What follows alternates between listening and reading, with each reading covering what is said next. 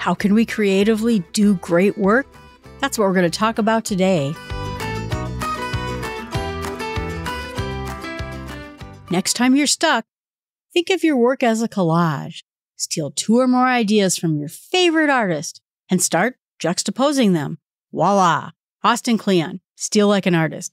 Today we're going to continue our conversation about the book Steal Like an Artist, 10 Things Nobody Told You About Being Creative by Austin Kleon. I said last week I like this book, and I really do. I had heard forever how great this book was and how many people were really inspired by this book.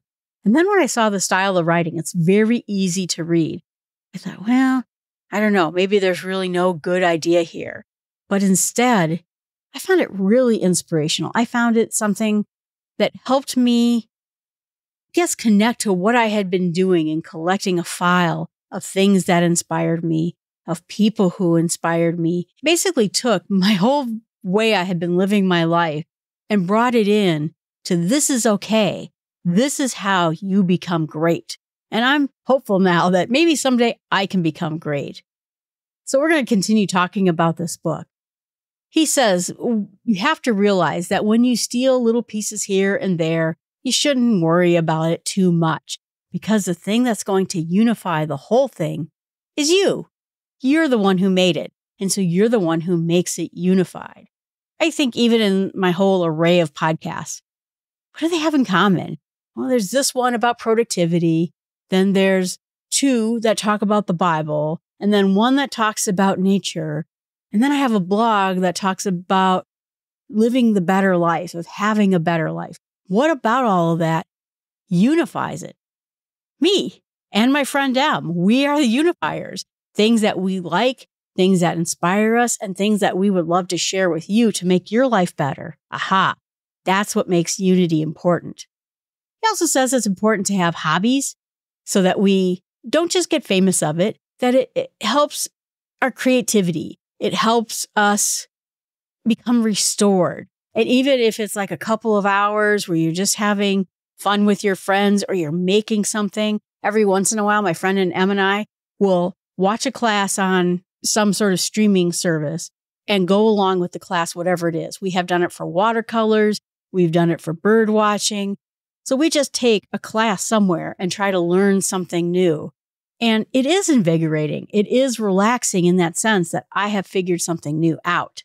So then a 6th idea about the secret of good work is to share with other people and figure out, he says, what you love. And if that thing loves you back, he says, then you're lucky because you have found something that is great for you. It's great for the thing, whatever it is. And now you're going to make great work about it. It's going to make you enjoy what it is you're doing. You're going to get stuck experimenting and trying things out and making that thing better. And he says what's nice about it when it's a hobby is if you don't have investors and it's not part of your work and it's not part of what you normally do, you can do whatever it is you care to do. And then he says, enjoy your obscurity while it lasts. Use it. Now, maybe part of it is like podcasting in a sense. When I started doing this podcast, I had 13 people downloading the podcast, and it was very good because I was learning how to do it. I was getting used to doing it. I was getting used to talking about how I wanted to do this podcast. And by the time I think I finally started figuring it out, I got more and more listeners. And so I got better and better. And so the obscurity helped me get a little bit of room so I could get good at it or at least get better at what I'm doing. And I think he's right about that. He says that it's really hard, as part of the formula to do good work. That's hard all by itself. He says, no shortcuts, that you will make things every day. And some of it's going to stink and some of it's going to be great. And some places you're just going to utterly fail. When you fail at something, you're going to learn something.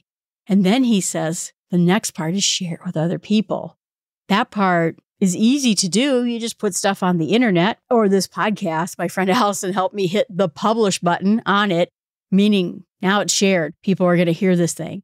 At one point I asked her, I said, should I go back and redo my first podcast where I wasn't so good? She's like, don't you dare. Keep going. Move on. Get better. Once you do that sharing part, then he said, well, people ask him, what's the question of doing things on the internet?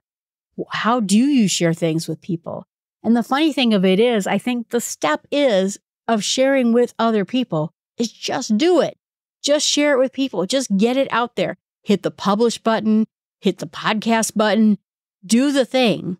If you wait for it to be perfect, or if you wait till you're perfect, or you wait for it, you'll never get there. By putting things out there and in front of people, you will get better at it. If you just think you're going to make secret podcasts for a couple of years until you're great at it and then get out there and go podcasting, it just doesn't work that way. Or I'm going to secretly write and never publish my book. And then in 10 years, when I'm good at writing, I'll publish my book. Doesn't work that way either. He says you have to invite people in. He has learned, he said, so much from other people. He has learned how to be better at this. He has gotten advice from people. He's gotten feedback from people, but he's also met people who are like him and been able to steal from them and share ideas. And so if you just put yourself out there, put yourself online, again, no, it's never been easier to share yourself with the world. Now, this can be a place where you can start finishing and incubating ideas. Love that. And it's hard. He gives this very funny graph about how you start out with a project and you're on this high. Oh, this is great. Oh no, this is hard. Oh no, this is going to take a lot of work. And then you just start stinking at it. You're bored with it. And then you start learning, hey, maybe if I just finish this, I'll learn something better the next time. And then you find out later, it's not as bad as what you thought. He stole that from one of his friends. So again, you will get better once you get ideas out there. And the great thing, and I agree with him completely, that when it comes to the internet, if you were an artist, you had to share your art somewhere. It had to hang on some wall somewhere. And then 10 people got to see it.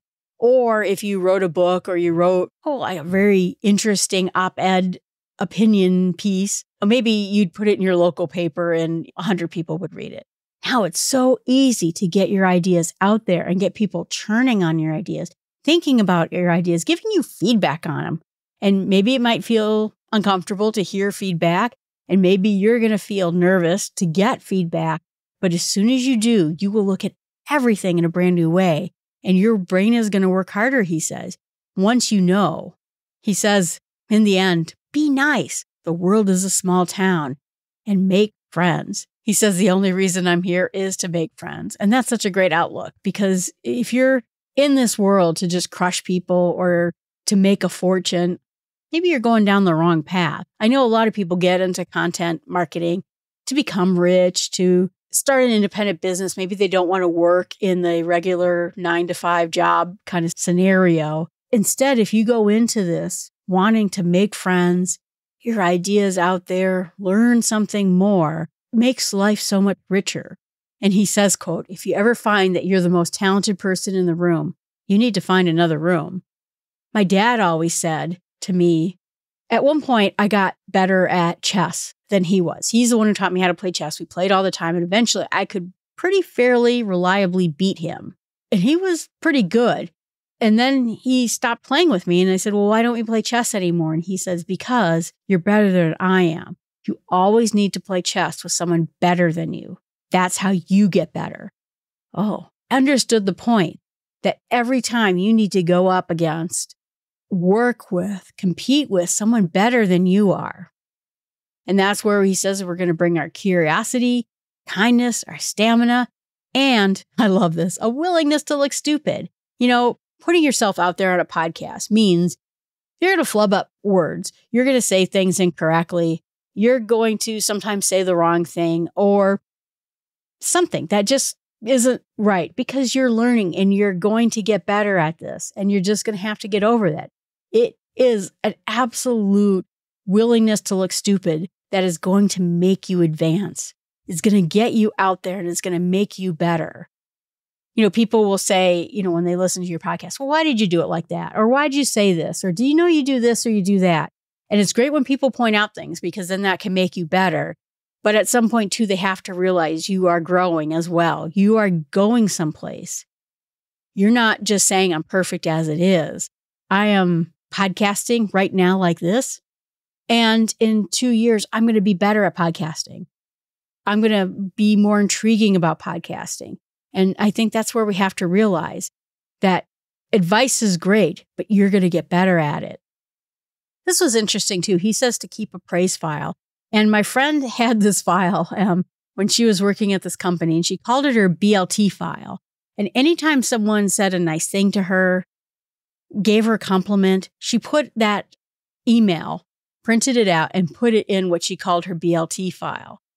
And anytime she felt down on the day, she felt like it wasn't great, her day wasn't going very well, too many people said unkind words to her, she could pull out her BLT file and feel better about it. Also works really well when you have performance reviews. If you have a BLT file, you can always pull out all the nice things people said about you in the last year and put that on your self-review. But it's such a great idea. Here was the really other interesting idea that he talked about, which was, he said, keeping your day job. And you always wonder that, right? I have a podcast. It's not my intention to quit my job. It really isn't. Would I love to be able to make enough money so the podcast didn't cost me money? Absolutely. But I like my day job. And the nice thing about the day job is it keeps this from being high pressure. If I depended on making money with this podcast, suddenly I would be throwing you all into marketing funnels. I would try to get you on my mailing list. I would be doing all sorts of things that I probably should be doing, but I don't really want to do it that way. And instead, by keeping my day job, it puts me in contact with the rest of people in my office. I get to talk to other people, but it also means I get other ideas when I think about something I have a struggle with during my job. I can do a podcast about it. I can read a book about it and see if I can't fix whatever's going on in my own life. And because the job isn't related to this podcast, I can make this podcast about anything I want it to be. I can decide I'm going to cut it in half, or I could decide to double it, or I could decide I'm going to start talking about something else entirely. This is a podcast that is for you and me. I'm not feeling pressured to do anything because my day job allows me to do this without having to worry about it. His last point, number 10, is talking about creativity. And he says, creativity is subtraction. Choose what to leave out. We did that whole podcast on essentialism and how when you cut things out, it makes the things that remain even better. And that's going to be true on any creative process you do. So much gets packed in to some things that you walk away with no opinion out of it. It's too busy. It's too many words. It's too much reading. It's now too fluffy that you can't get the point out. I try really hard, and I maybe will do a better job of this, of making sure these podcasts stay around 17 minutes. But I think that's what he's talking about. I will get my main points out better if I say less than if I say more. We did this podcast on episode number 3, Ruthlessly Eliminating Noise. That was on September 28th, 2020, where we talked about some quotes from Warren Buffett and the book Essentialism. But it's about cutting things out and how to figure out what to cut out. You have to make sure you know how to prune and how to trim what you're going to say down so that it's in a reasonable bite-sized chunk. At the very end of the book, he gives a checklist of all the ideas he just gave and a list of books he loves to read. You know what? We have not covered a single one of these books, so it's good to know. There's a whole list of new books out there we could talk about. He even put at the very, very end of the book ideas he had for this book that he decided to leave out. Again, he's going to do his own pruning, his own limiting of what he says to make sure this book has impact. And what I like too is he talked about at the very end that I think this was the 10th anniversary copy of his book. And he talks about what has changed with him, that all this time went by and he can't believe that all those years ago he wrote this book. A 19-year-old version of him wrote this book. He said at the very end, who wrote this? I think to myself, who is this kid? Where did he get this energy and this confidence? He stole it, obviously. And now we get to steal from him.